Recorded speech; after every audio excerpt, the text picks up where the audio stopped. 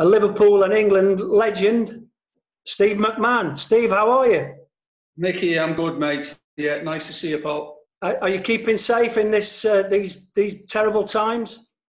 I've never kept safe in my life, you know that. Well, listen, you know, I don't really want to mention it. What about Liverpool and the league? We're obviously hoping that football restarts soon, but you more than most will obviously want the season to resume when it's safe to do so, yeah? Absolutely. I mean, we keep talking about football, and obviously we have to, when it's safe, fit and well-being of people is paramount. Yes. We don't have, that goes without saying, you know, so people are saying, oh, well, you're not worried about the safety and well-being. Rubbish. That's the most important thing, yeah. First and foremost. But Liverpool winning the league is the second most important thing.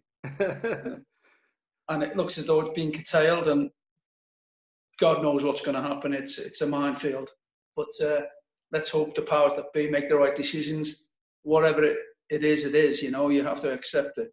But my preference, and I've said, I've gone on record as saying, the season, if can be completed, should be completed.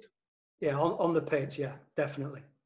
On the pitch, as soon as possible, and whatever decisions they make, obviously we have to abide by it. But I think it'd be wrong if they just give Liverpool the championship, although it's all done and dusted. But you know, let's get it right. Relegation is probably important as well, and that's the crux of the matter. And finances dictate in this day and age. Yeah, definitely, Steve. I agree with you. Listen, I don't really want to talk about your old football career. It's embarrassing, really. I was just a journeyman odd carrier for the likes of Letizia and Shearer. You were a top quality player, and when I look at what you actually achieved and what you won, it's quite astounding, really. 3 league titles, 2 FA Cups, and 4 charity shields in your time as a footballer. But what I didn't realise was you started your career at Everton. I did, Micky, yeah.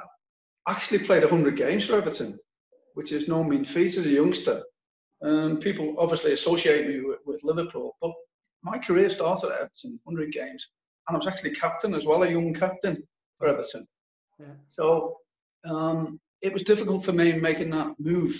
I had to, because I wanted to improve myself, and Everton were a good side, but not a great side at the time. But we had some great players. I've got to say that. But I needed to move for my career and to move forward. I don't regret it, obviously. I went to Villa first, and then obviously from Villa to Liverpool. Kenny Dalglish's first signing, Steve, yeah? Pardon? Kenny Dalglish's first signing was when he became manager. That's correct, yeah. I think it was a big secret at the time, but he was planning ahead. He wasn't manager at the time. He wasn't announced. And he was getting all these ducks in a row. And I got a call out the blue, would I like to join Liverpool? And obviously it came to a head where he was announced as the Liverpool player manager. And he came for me, and the rest is history, I suppose. So whose place did you effectively take then? Who was the legend before you? They wanted it. Souness, they never replaced Souness. And I could have joined Liverpool straight from Everton, because Souness went to Sampdoria, and they wanted me to replace Souness. Then I didn't go. I chose to go to Villa for family reasons, not straight across the park to Liverpool. But when I got the opportunity again, because they hadn't quite replaced Graham, yeah, they tried in different ways. But then once the call came from Kenny, it was obvious that I wore the number 11 shirt as well, which Suey wore. So I think I was almost a direct replacement for Suey. Big shoes to fill, mate, and it needed somebody with a strong mentality and natural ability like yourself to do so. And I'm just thinking about how the game's changed, Steve. And I don't know whether you agree or not. I mean, you were classed as a hard man, and I played with Jimmy Case, who another Liverpool legend, and Terry Erlock, who were hard men. Now, is that part of a game that's gone now, if you're a modern day footballer? You know, I've never put myself down as a hard man. I'll leave that to other people to judge on that. I tried to let my appearances and the stats add up. That I scored 50 goals for Liverpool. So you don't score 50 goals for Liverpool, and you don't play in the World Cup finals, and you don't win the trophies you win just by being tough and hard. I mean, yeah. I don't want to be put into that bracket of a Vinnie Jones, if that makes any sense. I'd rather be put in a bracket that I could actually play football, and yeah, I could mix it a little bit when need be. But I like to think I was an all-rounder as a footballer. Yeah, I'm probably doing you a disservice there when I say that, because I'm just thinking. No, you're not, Mick. No, you're not. I think I think the perception is that you're right. Yeah. But when you look at that and you look at the history and you look at the games and 600 games played, and yeah, you know, you don't just get by just being that. That's all I'm saying.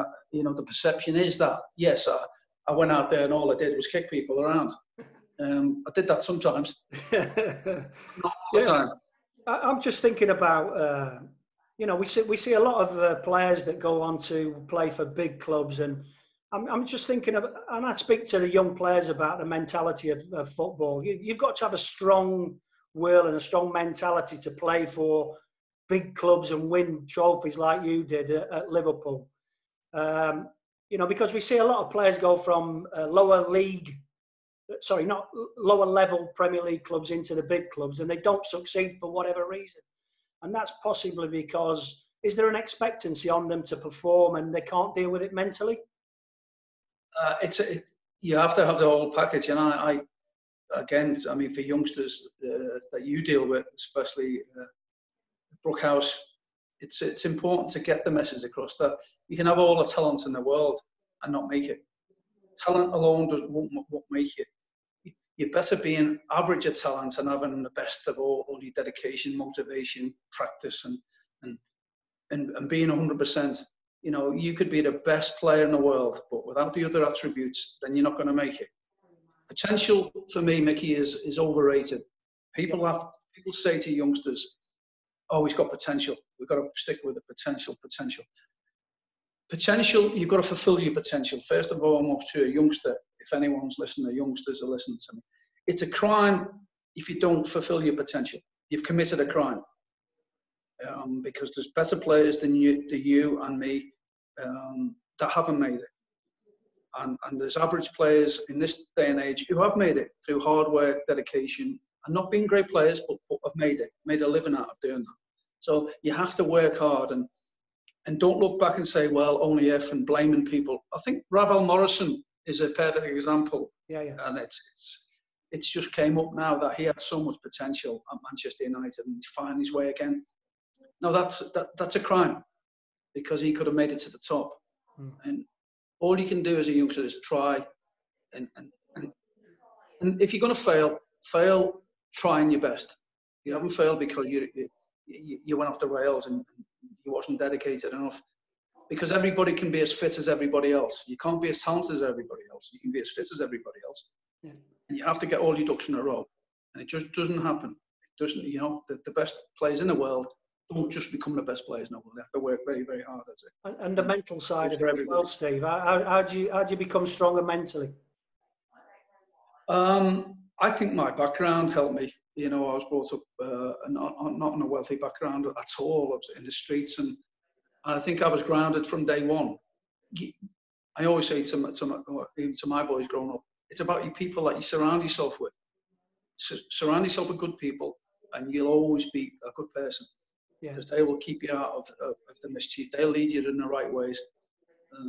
So it's something that I've passed on, is be around good people. Be around people who want to do well and won't get you into any mischief. As such, you know, you're mischievous as a kid, and you've got to have that fine balance. Yeah. But good people help you in the long term. So listen, you watch a lot of Liverpool now. You watch a lot of modern day midfielders. And I'm talking to you because you were a quality midfield player. What sort of attributes do you think you need in the game now to be a top quality player? I was dedicated. I've got to say. I mean, when there was bus strikes, I rode a bike about 20 miles to Belfield Everton's training ground. I didn't make any excuses. It was down to me and me only. and nothing got in my way. So I was really dedicated to the cause, and nothing was going to stop me. Only not being good enough. That's the only thing that was going to stop me, is if someone's not good enough. Yeah. Everything else took care of itself. So as I keep saying, give it your best shot. Give it your best shot. Yeah. And I keep it, even for youngsters, practice. It helps. It really does. And you've got to do all of them things. The things that you don't like to do. You've got to distance yourself from your school mates that you had when you're in school, because it's a different profession now.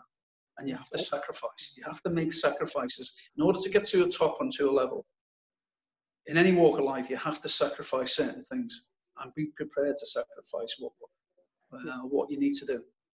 I tell the players that every day a coach, if he's doing his work, he's testing you every day. Whether it be mentally, physically, tactically, and it's the ones that become a sponge and take it all in and absorb everything and get on and do the work. So they're the ones that are likely to succeed. Do you agree?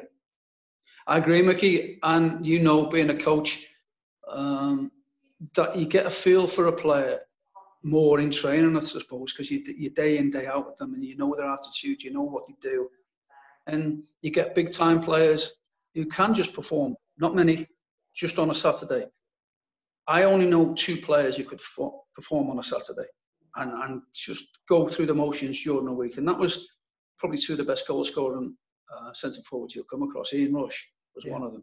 Yeah. I'm not saying he didn't train, but he didn't train the way I trained and the way 95% of players used to train, 100%. He could go through the motions at times, but come Saturday, he knew what we were going to get. Yeah, he knew you were going to get goals out of him.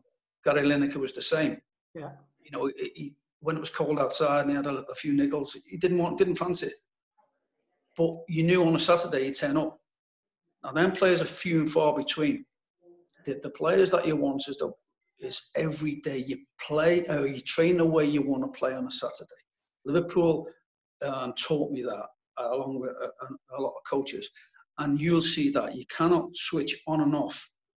They think, players nowadays, that you're going into training to waste time, to fill time during the week before a game. It's not the case. You go into training as a coach, it's important that you spend them coaching hours trying to make them better for the Saturday game. And you do all your prep. I used to do my prep. And when players mess about in training and you think it's easy, that you're there just for the sake of it, it does annoy me, because you do a lot of work. I know you do behind the scenes, and you need that to be repaid in your players and in your coaching sessions. You want to see that back in, because as I said before, I had to train my socks off every day, and there's not many. You can't make it if you don't do that. So listen, just quickly about your career. You won, Liverpool won the title 85, 86, 87, 88, 89, 90. What a golden era that was for you. You must Magnificent. be invincible. Yeah. You know what? We could have done a bit. You talk about the invincibles. I'd rather win trophies than being unbeaten all season like Arsenal. You might as well get beat once or twice a season, but win trophies. Is that because Liverpool got beat at Watford this year, Steve? Probably. Yeah, probably, mate. I would like to see this Liverpool team just win more trophies. They've won the Champions League, obviously, which was a start, a platform. The Premier League would have probably been this year, no doubt. But to be really successful, and you keep about Jurgen Klopp, and he's done magnificently well. But you're only judged when you finish, and you say, well, how many trophies? Bob Paisley, Joe Fagan's, Kenny Dalglish's, doubles and European Cups and FA Cups. You'd hope that Jurgen Klopp finishes with Liverpool having said, well, I won 2 European Cups, I won 3 titles, I won the FA Cup with Liverpool. And then you go down as a top manager. He is a top manager, but you've got to have trophies to go alongside that as well. To back it up, yeah. And of course, your success in the FA Cup. And listen, I know you probably get bored with this, but the 88 Cup final, Vinnie Jones, he said, my mate Alan Cork, who played in the game as well, I don't think he played particularly well. I can't remember him touching the ball, Steve, but they said they were targeting Liverpool's best player that day, and that was you. Now, that's some compliment, yeah? It's some compliment, but I don't believe that it was that tackle. I mean, we had a perfectly good goal disallowed. Peter Beardsley scored a goal on the day. John Aldridge missed the first penalty in the FA Cup final. And Wimbledon were a good side, or a real good side, under Don Howe's coaching methods and Bobby Gould, as you know, set piece specialist, and they scored from a set piece. Sanchez scored the goal. So, you can't underestimate that they were a good side, and they got it right on the day, and fair play to them.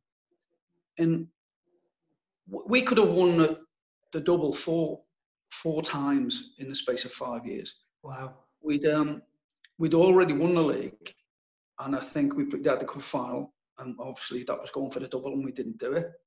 The Crystal Palace we'd won the league, and then we played Crystal Palace in the semi-finals of the FA Cup at Villa Park. Remember it well. Was it 4-3? 4-3, Micky, yeah. 4-3, they beat us. We're leading 3-2. Yeah.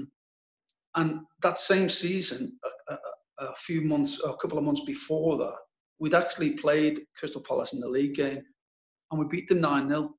Wow. We beat Palace 9-0. Wow. 8 different goal scorers on the day. And we've drawn them in the semi-finals of the FA Cup. Now, what's the odds that they're going to beat us? But yeah, football, the FA Cup. They turned us over 4-3, and we'd won the league. So we've missed out on the double there. We missed out on the double, obviously, the Wimbledon game. And the biggest and saddest probably day was we'd already won the FA Cup. We'd beaten Everton in 1989 at Wembley, 3-2. So we'd won the FA Cup, and it was the Hillsborough season, the Hillsborough disaster. So we had a backlog of games, and we were top of the league. We were with Arsenal, and we had to play.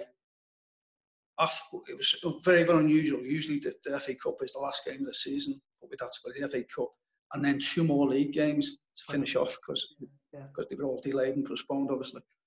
And we had to play West Ham, I think, on a Tuesday or Wednesday, and then we had to play Arsenal, the big one, on a Friday. So we had to cram it all in.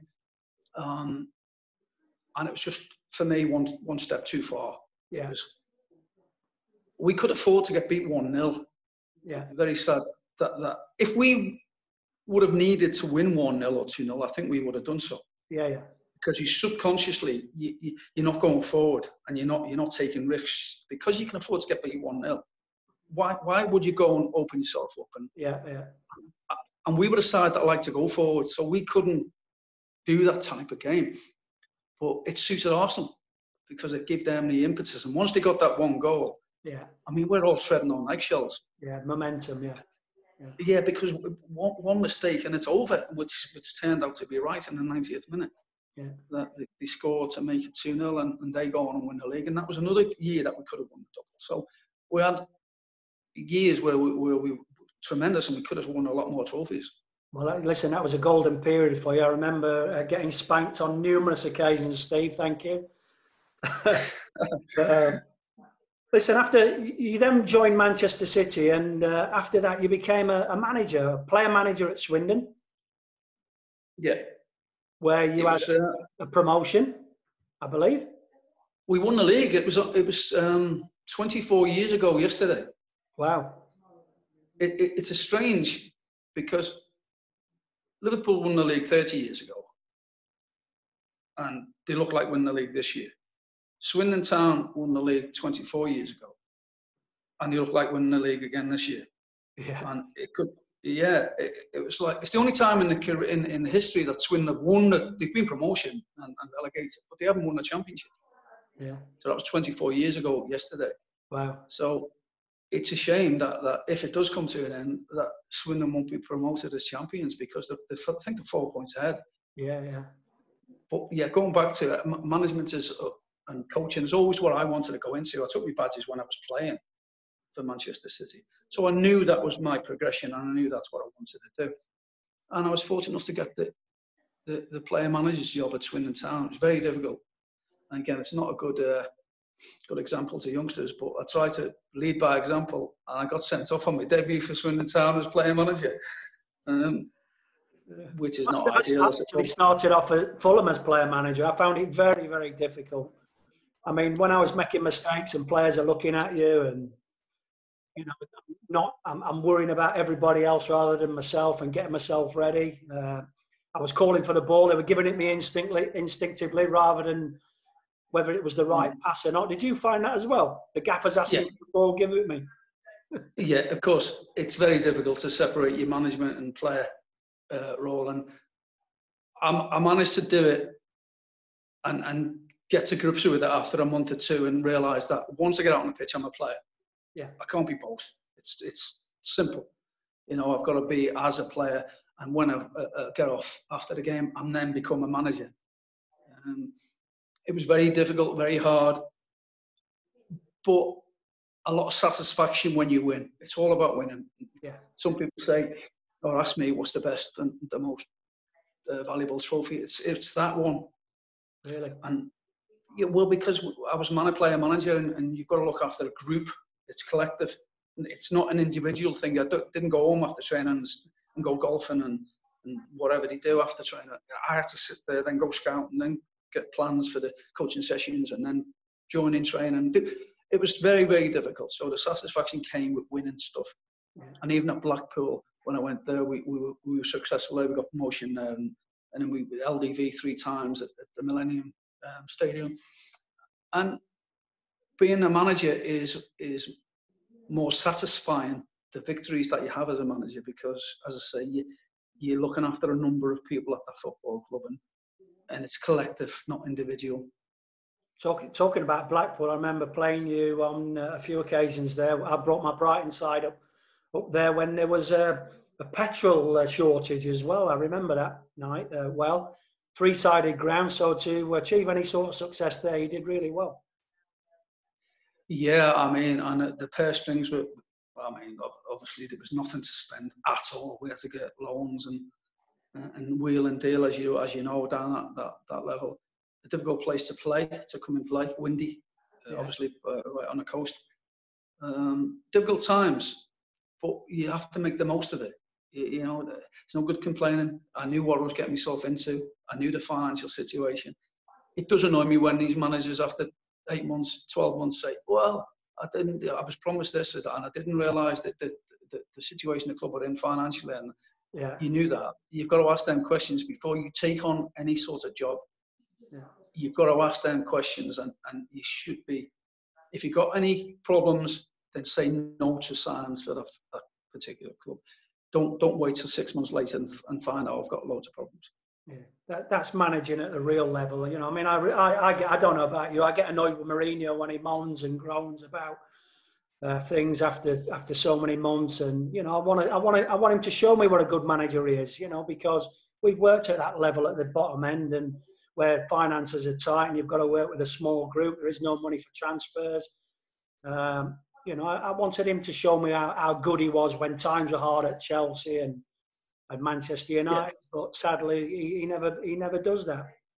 Yeah, you know, wouldn't it be fascinating to do a documentary and a real life trading places? Get someone, the manager from Blackpool, to trade places with Mourinho or Solskjaer for a month in the off season. Let him have all the facilities. Let me have all the facilities that United have got. Let me have all the great players that they've got. And let Solskjaer deal with Blackpool on a windy day. See if he can keep the bibs on the pitch, never mind anything else in the balls. Yeah. Let him deal with the problems that Blackpool had and Swindon Town. And then you can have the life of luxury dealing with the top jolly players at Man United and Chelsea's and Liverpool's, and the training facilities, and you're getting looked after, and you're getting physios, and you're getting masseurs. Yeah, you'd never be out of the masseur room, would you? It'd be 4 masseurs a day. It's like ridiculous what they have to, what they get and the treatment they get. So no excuses for the top players. There is for us when we were managing. Yeah. But that's why I'm saying it'd be great if they did something a bit like trading places, just exchange for a month or a week. I agree with you, mate. Listen, I'm not going to keep you much longer, Steve. I know you from your football management days. You then went into punditry. Was that a natural progression? I guess so. Yeah. Listen, Um, you're a top player. Everybody wants to know what you've got to say. you know what? It was probably, I worked for, when I left Blackpool, I worked for Sky for quite a bit on Jeff Stelling's Soccer Saturday. And believe it or not, the panel when I first joined Sky was George Best, Yeah. Rodney Marsh, Oh, Frank McClintock, and Alan Mullery. And wow. you'll know Mullers. Yeah. And myself. So talk about thrown in at the deep end with superstars at the time. You won't get any better than George Best. And everybody complained, or not complained. There was a bit at the time. Why George Best? He can't speak properly. He's not good on it. And the producer says because he's George Best. George Best, yeah. He was simple as that. He doesn't have to talk. Just sit there, George, on the panel. And when he did speak, everybody listened to him, obviously. Yeah. But he was George Best. Yeah. And people ask why. Quality. It's simple. Quality. And I stumbled on it, to be honest with Micky, because I went then to Australia, Western Australia, Perth Glory. I got asked to be the new coach in the new A-League. It's just started up, and they were looking for names to go over and promote it and be the coach. So I took my family over to Australia. A wonderful experience. It was too early. Australia was too early for me, and and Australia was too early for Steve McMahon, I think. It was a bit of both. But the infrastructure and the frustration of... Infrastructure, yes, and the way I dealt, and coming from the Premier League, coming from England, and the discipline levels that we were used to. I was very disappointed in the Australian mentality, because I always believed that sports people in Australia had a great mental attitude, and I was disappointed in the footballing side of it. Yeah. That it was just a come day go day type thing, and he didn't take it serious as I wanted to. That was only my personal opinion. Yeah. So it was 12 months, and on the way back, the stop-off point was Singapore. So you stop, you have a breather, and then you jump on a flight back to the UK. And when I jumped on a flight and we landed in Singapore, I got a call from a friend of mine, a producer, saying, would you like to go on a show for a few days before you go back to the UK? And, you know, it'll break it up for you. And I said, okay, no problem. So I did 2 weekends. So I left Australia, still got all my bags packed. I'm in Singapore. I've done 2 weekends for ESPN, the Premier League channel. And I get a call halfway through from the bosses, and he said he'd like to speak to me. Okay, so we have lunch together, and they make me this proposal. He said, we want you to be our first full-time pundit for the Premier League. I said, wow. I said, I haven't even got back to the UK yet. I said, I've just left Australia. He said, listen, the contract's on the table. You go back. We'll give you a few weeks. You decide. Up to you, obviously. Go back, settle back down, and then give me your thoughts. So we get back, and it was a wow factor. It was like, wow, Singapore, one of them. I goes back, and after a week or so, you're sitting and looking at me and my missus, looking at each other, going, shall we? You know, you give it a look and say, what are we doing sitting here? You know what I mean? And it was a case of, yeah, come on. So I made the phone call. I rang the guy, and I said, listen, deal done. Just cross the T's, dot the I's, and we sorted the contract out for me. And that was 15 years ago. Wow. So an 18-month contract turned into another contract and another contract. Brilliant. So I was in Singapore for 10 years doing the punditry, along with academies. I had a couple of academies, one in Singapore and one in India, in Delhi. Yeah. So I used to fly over to Delhi for 5 days every month, which was fascinating, to say the least. Yeah. And then 10 years there, and then Singapore didn't get the rights. It was too expensive for the Premier League. So I moved to Malaysia for Astro Sports. So I was on Astro Sports for 3 years, and I moved to Malaysia, the family. So, and I was there for, as I say, 3 years. So, and time was was up, and I knew that I needed to get back, and family reasons and stuff. But all in all, it was a very eventful 15 years out of my life. Wow, there's worse places to be. I have to say, I've stopped over in Singapore many times. Magnificent, isn't it? Yeah, it's great. Yeah, yeah. But listen, Steve, I'm not going to take much more time. What are you doing with yourself now? Difficult times, as you know, Yeah. and lockdown, and looking after myself and my health. And I've had a bit of a health issue. I won't go into it. But I'll be glad when I can get out, get on the golf course, get a bit of fresh air and exercise. And we can move on and get back to normal as such. But I've been working for Liverpool, doing a lot of stuff on match days. Good. And Liverpool have been brilliant, so I go to the games and you meet and greet people, you get looked after. I mean, the hospitality is amazing. Yeah. And they actually pay you as well. Oh, happy days. They pay you to watch the game and go and enjoy yourself, you know what I mean? So it's not bad. Sounds like yeah, and then I'm looking, I've been just doing, and especially now, it would have been sort of mad busy. My diary was full, yeah. Especially being the last captain to lift that trophy 30 years ago. Yeah, yeah. So I was doing road stuff and Q&As and dinners and stuff all lined up, which sadly, no more. Yeah, yeah. Well, that's a shame. Well, listen, I hope it gets resolved sooner rather than later. But as a friend of Brookhouse College, Steve, we want to thank you for your time. We've got lots of footballers here at the academy, as you know, who want to be footballers. Have you just got one bit of advice that you can give them, just to finish off?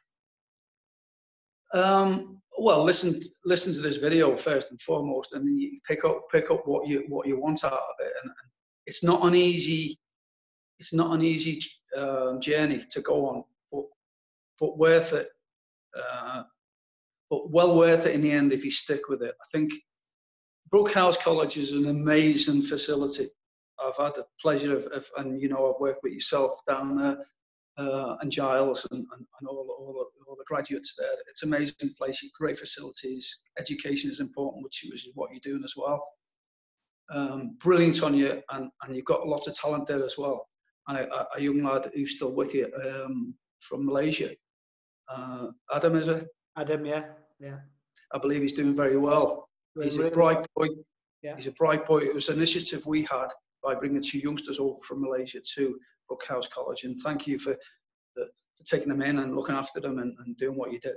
But Adam's doing really well, I believe, and I just say, and I'll reiterate and I'll go over it without the risk of boring everybody, but don't let yourself down. Don't commit a crime. Give it your best shot, and always have no regrets. Don't look back and saying, what if? Don't have any ifs in your life. If I'd have done that, and because of that, and I blame somebody else. Don't have that on your conscience. Give it your best shot and have no regrets. And that's all I would say. And if you're going to be good enough and you've got talent, you'll make it. But don't have regrets. That's all I would say to you. Yeah. Well, once again, Steve, I want to thank you for your time. It's been a real pleasure talking to you. Nice to see you looking so fit and healthy. Give my best to your John. I'm shaved. I'm trying to grow a goatie. Yeah, well, first time ever. First time ever, Micky. I'm growing a beard. Look. You've got more on your chin than you have on your head, though, Steve. Unfortunately, mate. I wish I could turn it around either way. Thanks, pal. Appreciate it. Cheers, Steve. And good luck to all of you there. Well done, everyone. Cheers, mate. Bye-bye.